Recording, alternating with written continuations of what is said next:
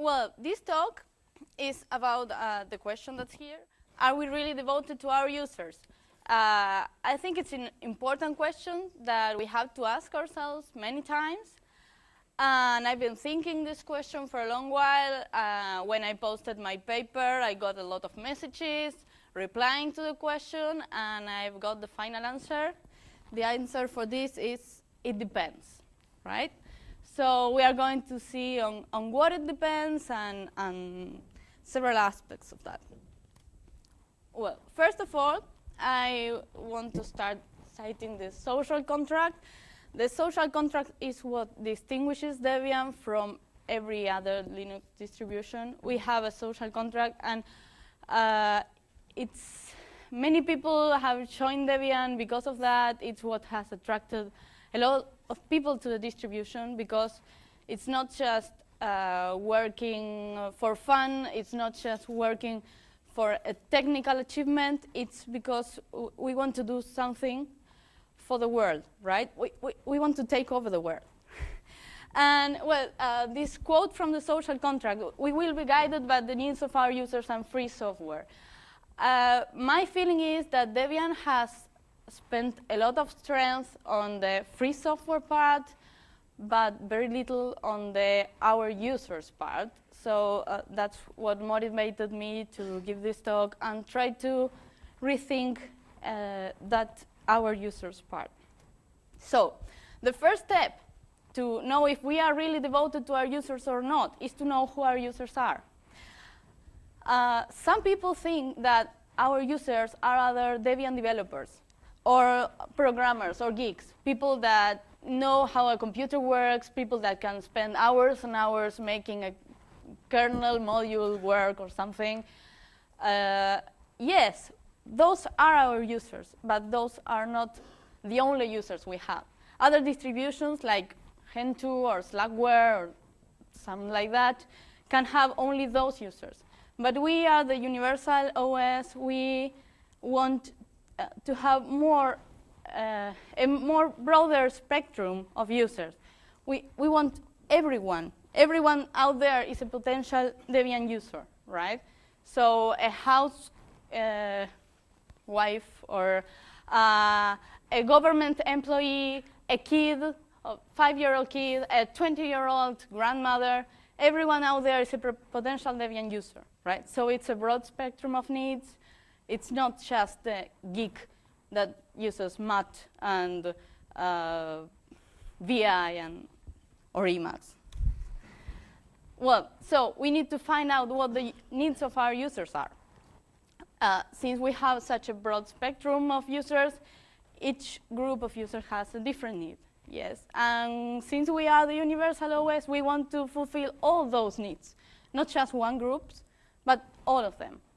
So we still need the stable distribution. We still need to release and to have security updates. But we also need a better desktop. We need people to have a distribution that's easy to install and easy to use, and that is translated to other languages. I think the people from the Debian installer have achieved the easy to install part, but the other parts are not yet there. It's not so easy to use. There are many things that are not so well done, many things that are not translated. Those are the problems that we have, right? So those are the needs that we are not yet fulfilling. So why are we failing? Why are we failing to fulfill all the users' need? First of all, as I mentioned previously, a lot of us don't use the software end users want. Like, we use MAT instead of Evolution, or we use VI instead of OpenOffice, or whatever. So we don't care if OpenOffice is slow, because we don't use it, right? So as we don't use it, we can't see the bugs, and we don't feel like fixing them, because they don't affect us. That's one of the problems. Another one of the problems, as I see it, is that those applications, as they are end-user applications, are like second-class citizens in our archive. Like, libraries are much more important. when the release is coming and we have to take packages away from the testing distribution, if it's a library, you think it like 5 times. If it's an end-user application, you say, well, how many users have it in PopCon? Well, 30 or 40, it's OK. We can remove it. And we are forgetting that not everyone is using PopCon, and that even if it's only a small group of people, we are taking that application away. If it were a library, it would be different. I think that's a problem. Well, other problem related to internationalization is the fact that we all speak English. Maybe with more accent, maybe with less accent, but if we are here, it's because we speak English. To be a Debian developer, you have to go through the NM process, which is completely in English. So you have to speak English. Better or worse, but you have to speak it. And then you don't mind if sometimes a dialogue comes up and it's in English. Well, you understand it. It's OK. There are people who don't understand a single word of English. And to those people, those dialogues in English are puzzling and are a potential problem because they might select the wrong option and do something wrong in their computer. Well, and the last point is that we don't really care. It's not like now nobody cares, but there's a lot of people that don't really care about the users, don't give a damn about them. So that's a problem too. So to fix this, we need to define which goals we want to work on, right? We can't do everything at once. We can't fix all the problems at the same time. We need to define goals and work on those.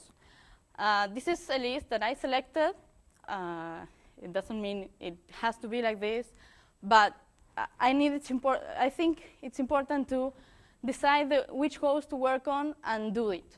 And then we can go on with other goals, but keep it in mind and keep putting goals. Well, one of the goals is what already Christian said on the Debian installer talk, to have complete internationalization of the whole Debian system. And of all the languages, to cover the whole map, to have the whole map in red. Do not leave a single country out, because a country that's not, that does not have Debian translated to its language, it's a country that won't be using Debian, right? And we want it for the whole world. Well, another thing that I think it's important, and I've seen it on the lists that other people think it's something to work on for the next release, is to optimize boot time and hardware discovery. There are a lot of people that care about this, like people who use dual boot systems, and they really complain about how slow the booting of Debian is. Other distributions boot much, much faster. I don't know why. I don't have the technical skills to fix it, but I think it's important to know that it's not the same if your system boots up in 2 minutes than if it boots up in 1 or in half minute, right? It's not really the same thing. I mean, for a person that has 100 or 200, 300 days of uptime, it doesn't matter. But for a person that is switching the operating system 2 or 3 times a day, it matters. So I think it's something to change, and I think that there are quite some number of people who agree. Another point, from my point of view, is to simplify package management, because everyone needs to do some package management on their computer, and even Synaptic, which is quite nice, is still quite difficult to use for the complete clueless person. So I would say we need something like task cell, but ported to the graphical interface, right? Something like the person can say, please upgrade my GNOME environment. And that's it. And the GNOME environment gets upgraded. Something that's stupid, right? We won't use it because it's not for us. It's for the end users. But we still need it so that people can upgrade their GNOME environment and not stay with the one they installed 2 years ago, right? Well, and the fourth goal is to improve general speed and reliability. I think we have to work on that. It's not that important, but still, It's quite frustrating when someone tells you that, yeah, Linux is fine, but Windows is much faster. And it's true. I mean, if you use VI, it's not. But if you use GNOME on the same hardware, the proprietary software works much faster. So, well, I don't know. It's an argument that I have no reply to. I mean, yes, it's free software, but the person still wants the proprietary software because it's faster. Well, then the next step is how to achieve these goals. The most important point for me is to set global goals. Not one person will achieve all the things that I said, all the things that you want to achieve for Edge or for Edge+1. We need to set a global goal, like, for example, optimize boot time. And everyone that works in a package that is related to booting has to work on optimizing boot time, say for 6 months or something, right? Set a global goal, and everyone works on that goal. Then we achieve that goal, we pass on to another one. But we need to set global goals. Working independently, we are not going to achieve these global things. Well, and the third point, it's more important even. Involve more people. Involve more people because we can't translate to all the languages in the world. We can't assure all the graphical programs work perfectly because we don't use them. So we need people that use the graphical programs. We need translators for all the languages. We need people that care about the users. Remember the point that said we don't care. Well, we need people that do care. If we don't care, we need people that do care to help us achieve this. Well, I know that involving more people is like a sensitive subject, so I've thought up some ways of involving more people. The first way is translations. Yeah? Translations are the key to world domination. We need to translate to the whole languages in the world. How to do that? Well, the first thing is that you, as package maintainers, can get translations for your packages. Even if it's upstream, right?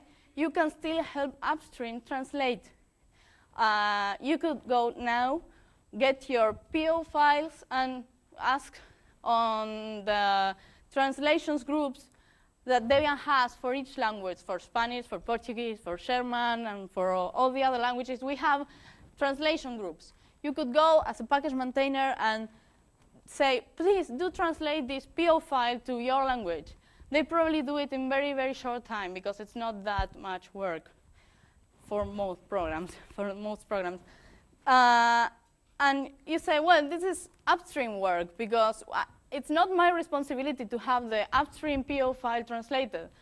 But still, we are working to make the best distribution, so we can do some upstream work. So I'd say this is an important step that can be done by anyone, and you could go after we finish this talk and do it. Get your packages, see which translations are not up to date, and get them up to date. Well, the second step is to pay more attention to the localization bugs. This is one thing that many translators have complained about, that when they submit a localization bug, it sits on the BTS for months and months and months because it's not important, because it doesn't require, or it's not worth a new upload just because of one localization bug. This is false. We need to give more importance to the localization bugs. We need to fix them as soon as possible, to have all the packages translated to as many languages as soon as possible. And the third point, I think it's important, but I still don't know how to do it, is to unify the whole internalization work. We have people working on man pages. We have people working on DebConf files, on DI translation, on the web page, on the Debian Weekly News translation. All that work is done separately. And I think that in many times it's a waste of effort that we could join those groups, I mean for language, right? And automate their job so that it's easier Also what Christian said about making it as easy as possible for people who don't have the technical skills to do an SVN and whatever, do it as easy as possible and as automated and centralized as possible so that no work is lost. Then, other thing is to fix bugs. On the release for Sarge, we only care about RC bugs, right? And if a program had a graphical interface problem, that was not RC. Even if the user is really annoyed by the problem, it's not an RC bug. So it goes unfixed, and Sarge is filled with many, many bugs of graphical interface. Why is that? Because we don't have the time to fix so many bugs. And most of them are upstream bugs, so it's even more difficult to fix them because we need to know the upstream. Well, my proposal is to make it more appealing for people to fix those bugs.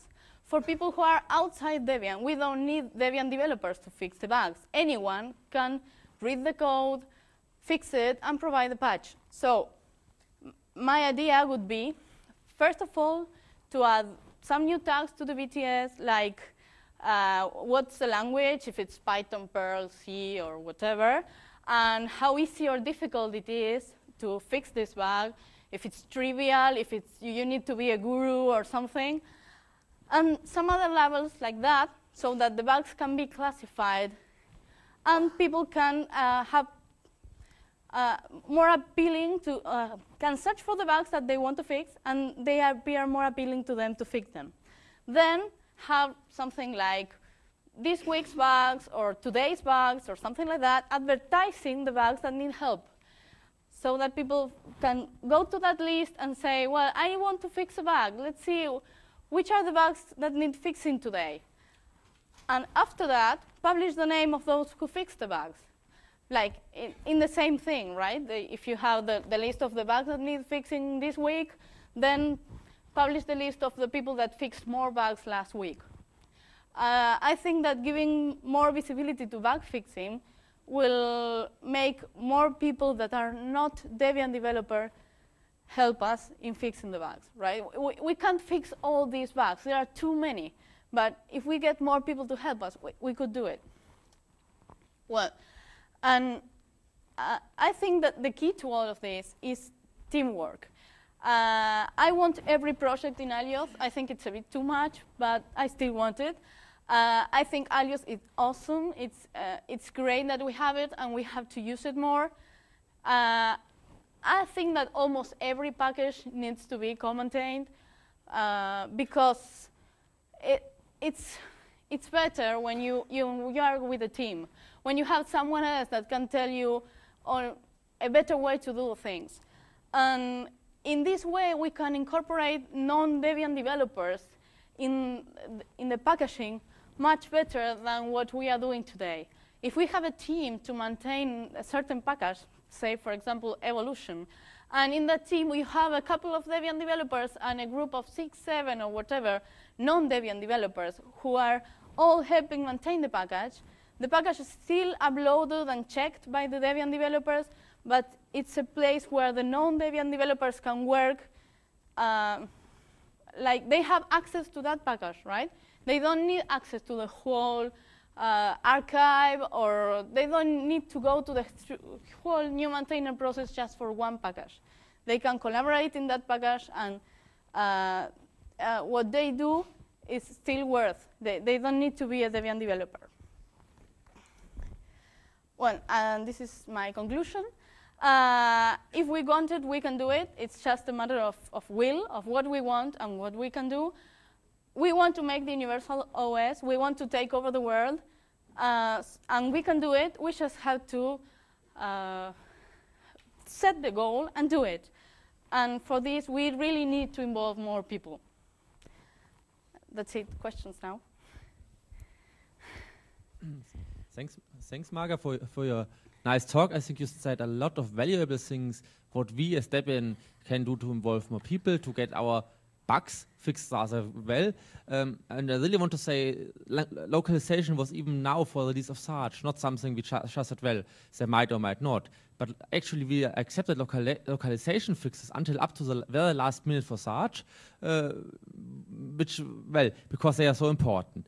But I have one question to you. At the very beginning of your slides, where the first slide was, our priorities are our users and the free software. But now you spoke mostly about more technical things like how involve more people, how get better translations. So are there other things that we need to change? Do we need to change our development model? Do we need, for example, the recent change of the Debian free software guidelines? Did we already cross a bad line? No, I think I said it when I started. I think Debian is awesome on how it deals with free software. Hey. Okay.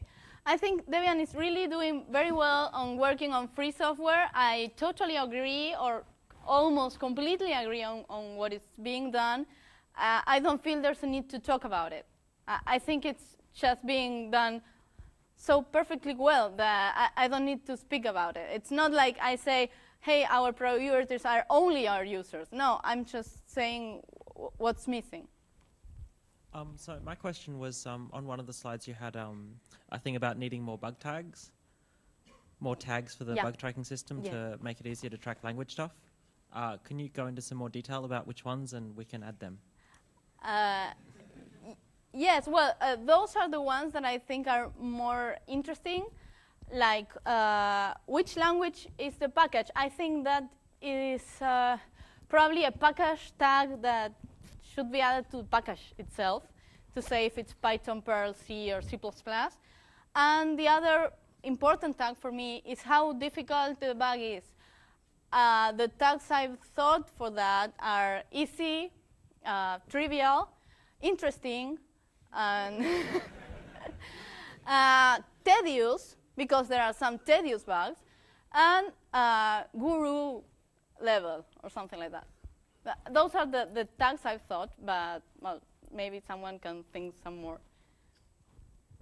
So earlier you mentioned that one possible way to solve a lot of these problems would be to set goals universally across the distribution. Do you have any ideas on how we might be able to do that? Who should be coming up with these goals and pushing them out?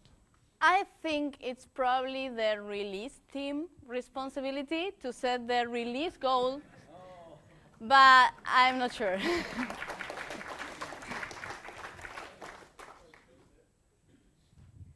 Yes, one of the things I wanted to pick up on and spotlight a little bit is you talked about the problem of the fact that we don't always use the software that we tell our users to use. And I had a really intriguing experience with this in Stuttgart at the GUADEC conference a few weeks ago, because I recently, as those of you who've been looking over my shoulder have realized, have been trying to use evolution, emphasis on the word trying. And when I was at GUADEC, there was a presentation by JDub and various other things that were talked about this idea of 10 by 10, you know, trying to get 10% of the desktops by 2010 and so forth. And more or less in the process of that presentation, there was some comment about how cool it was to have evolution now in the main GNOME code base and all that. And so when I was talking to Nat Friedman with various other people standing around, I said, out of curiosity, show of hands, how many of you use evolution? None of them. And I said, okay, fine. So me, one of your poor, silly users trying to use this stuff, let me tell you what I think. And it led to a very interesting conversation. I don't know if any of them will actually go home and try using evolution or not.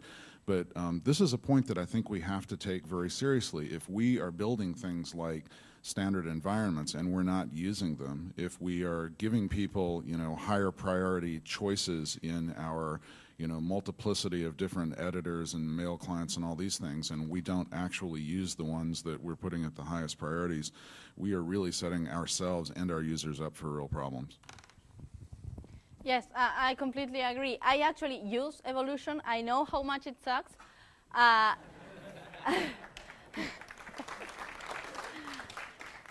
been trying to help with the package, but it's quite difficult because the evolution maintainer is not very responsive. Yeah, that too. You said in the very beginning that Debian is supposed to be for everyone, the 5-year-old, the housewife, the government agent, the grandmother. Are you sure? Yeah. Thank you. I'm sure that it's supposed to be to everyone. I realize that it's not like that right now. That's why we have Debian derivatives covering that point, those points. But I think that Debian should be for everyone. I really think so.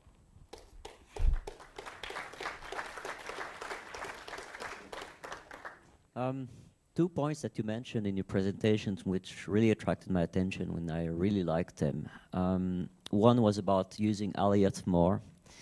I was thinking, and I think this is a point that came up recently, was it yesterday, I think, in the community gathering of Ubuntu people, that was mentioned that couldn't it be that using Aliot in any sort of space where people, of sandbox where people can collaborate, could be integrated as a part of the NM process? People that actually participate in some teams on Aliot could basically get what they've done there added as, for instance, an example of their skill set. That I think would be quite productive. Yes, I think it could be nice to replace the have a package in the repository clause by have worked in alias in a package clause, right? Yeah. Doesn't only prove that you know how to work in a package, it also proves that you know how to work in a team. Exactly. The other item that attracted my attention was about NMUs and co-maintenance in general. And I don't know if anybody's ever noticed on the package tracking page for packages that have a high priority, you sometimes run into messages that say this package has a priority standard of higher. You should find a co-maintainer. Could we have the powers that be in Debian replace that should with a must? So the packages that have priority standard or higher don't remain with a never-ending list of bugs that accumulates because only one person maintains a package or two, and they both happen to be neglecting their package or not having time to maintain them.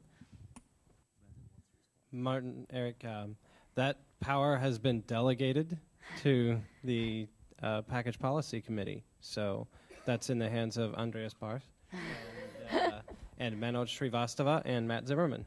So, would any one of them care to comment?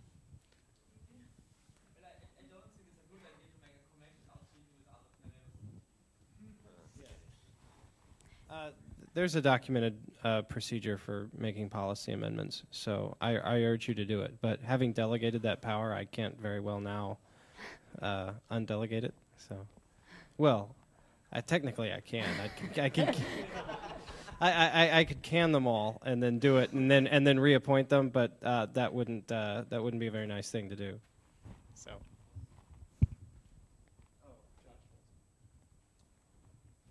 About finding a team for standards or higher packages, I guess it's easy for everyone because of our open bug tracking system to browse through the, there's no one holding you back to browse through the bug tracking system of those packages with only one maintainer neglecting it and sending patches in.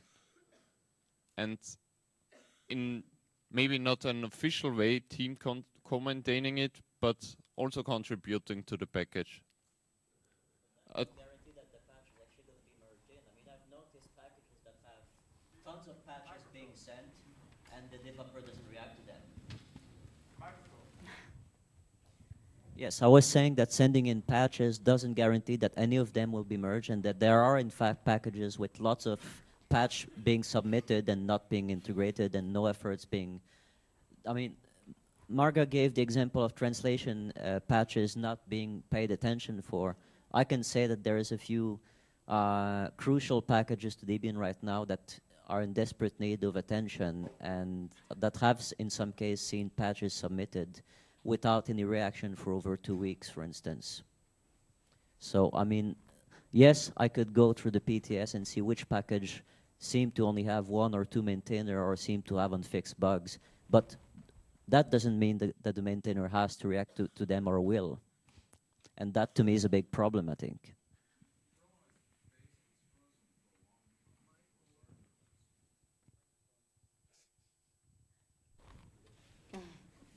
You want me to repeat that, Vidal? Okay. He said you realized that base was frozen for a long time before Sarge was released. And how long ago was Sarge released now? I mean, release has already happened. We're back to the development phase and still those bugs are not being responded to.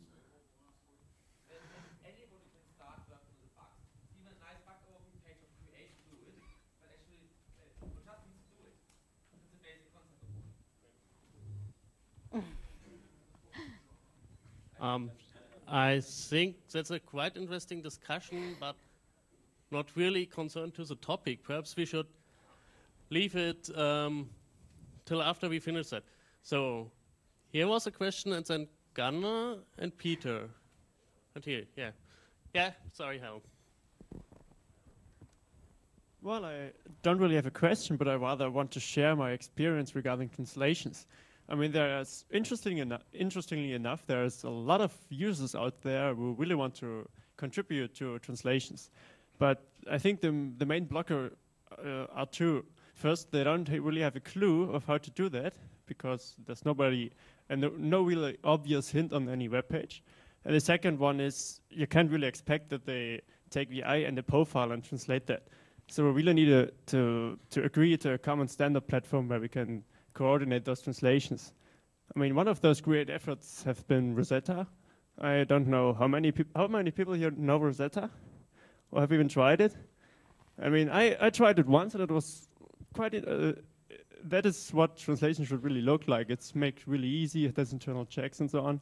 And just for the fun of it, I put the pod file of one of my own packages, pmount, into it, which is not really, well, the first thing you would expect to be translated because it's rather a backend and nobody really cares about the translations. But still, I was really surprised how much contributed translations I really got. So maybe you should just try that out. And it doesn't need to be Rosetta, but at least there should be a discussion going on how to centralize those efforts with a really good and easy to use interface.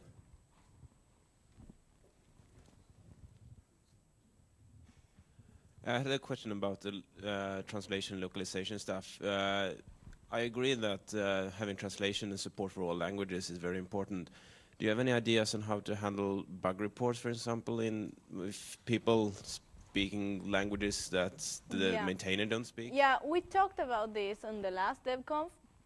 It's not easy to implement, but I think that the better solution for this is sort of proxying the bugs. Like you send the bug to someone who speaks your languages and also speaks English. You have a little interaction with this someone so that the bug report is really well done. And after this interaction, the person sends the bug report in English to the package itself.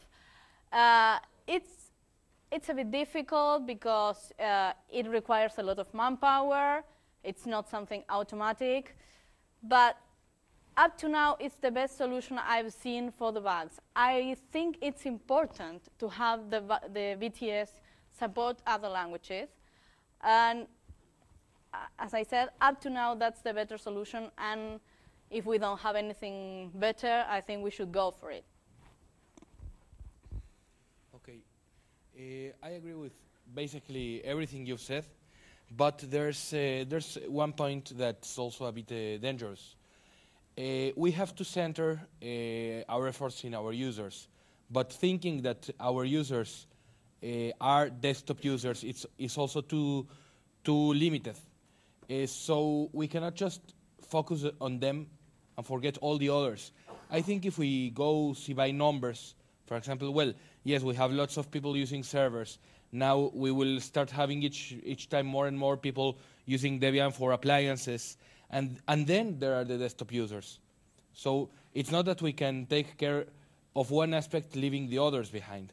If you see how well, I've been around only I've been using only since Potato. But if you take each of the releases, at least I have known, the quality for the end user has really gone up. And even though, yes, what you said is completely true, there are very large gaps in what in the user experience. Well, I wouldn't want to devote too much attention to only one of the aspects. One of the things that make this distribution so rich is that there are people who care only about other things. I mean, we are not Fedora, fortunately. Right. I thought I had mentioned this. It's not the idea to focus only on desktop. Yeah, we are still the universal OS. We also want sysadmins and programmers and geeks to be glad with our distribution. My point is that we are leaving desktop users like at the end of the queue, and we are not really caring about their needs. So that's why I emphasize so much. It's not like I pretend that everyone should work on desktop and leave everything else out. No, we are doing very well on the stable distribution, the servers. That works quite well. So I encourage everyone to keep working on that as we have been doing, and also to make the desktop better. Yes, I'd agree with that. And I think our surely there's a reason why our market share in servers is better than our market share in desktop use. What occurs to me about that question is that we could probably do better at improving the communication channels between average ungeeky users and the maintainers of packages.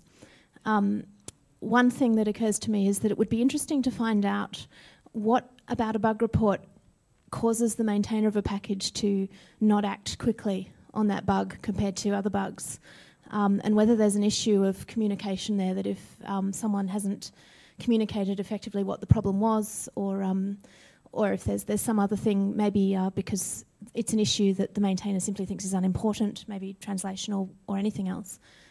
It would be interesting to find out what makes a bug unworthy in the eyes of maintainers, because then maybe we can do something to change that. And the other thing is that I think that if my parents were using Debian, which they don't, because I think it would be a bit challenging and I'd have to spend far too much time sorting that out, they would have a lot of trouble submitting a bug report if they had a problem. I think we could do very well to make it much easier for average ungeeky users to communicate with Debian. And one of the things that seems obvious to me is a web interface for submitting bugs. But I think there are other things we could do. I think we're setting a technical bar which is high enough that the people who are not very experienced users can't even get as far as telling us what they would like us to do, because they don't have that level of expertise.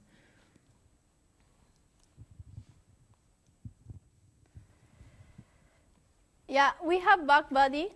Well, we don't. It's done by the GNOME people. Actually, currently, when a GNOME program crashes, it pops up Bug Buddy, and Bug Buddy sends the bug report to GNOME.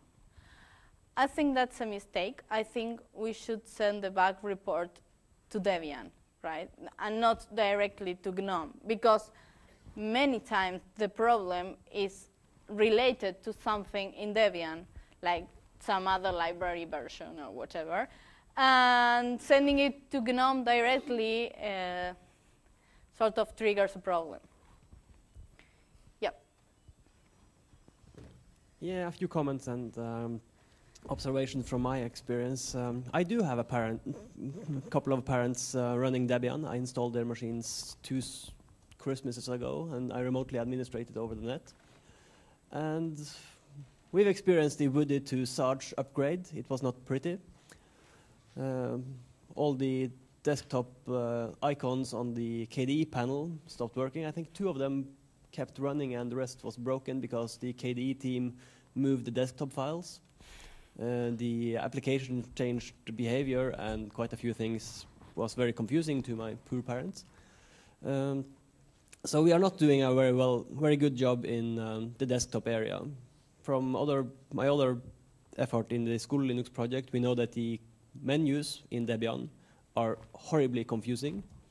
And even if the structure is bad, the menu entries as well is not really explaining what the program is doing. So we need to improve there as well.